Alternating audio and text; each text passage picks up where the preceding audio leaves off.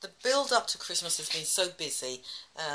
Around Christmas I slowed down, so I thought I'm just doing some juice at the moment because I need my weekly drug of grape juice. So I thought, let me do it different. This time I used a different blender, and because I wanted a lot of quantity in one time other than using the bullet.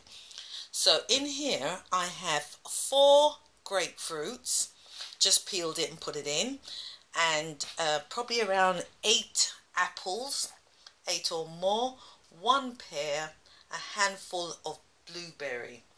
And so here you see, as normal, I always love to juice up my apples and pour it in because I like it to be rich and pure. So here I've got them all up. Because it's so much of the grapefruit and the skin, I love to strain it.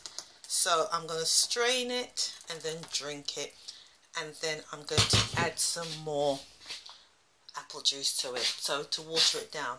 And I must say, it's not that bitter, it's really nice. I've tasted it, so bon appetit to you all who is going to try it. It's nice. Did I say that I put 1 pear in as well? Yes, I did. So I hope you enjoy this one, and let me know what you think. It is not that bitter, it's not bad at all.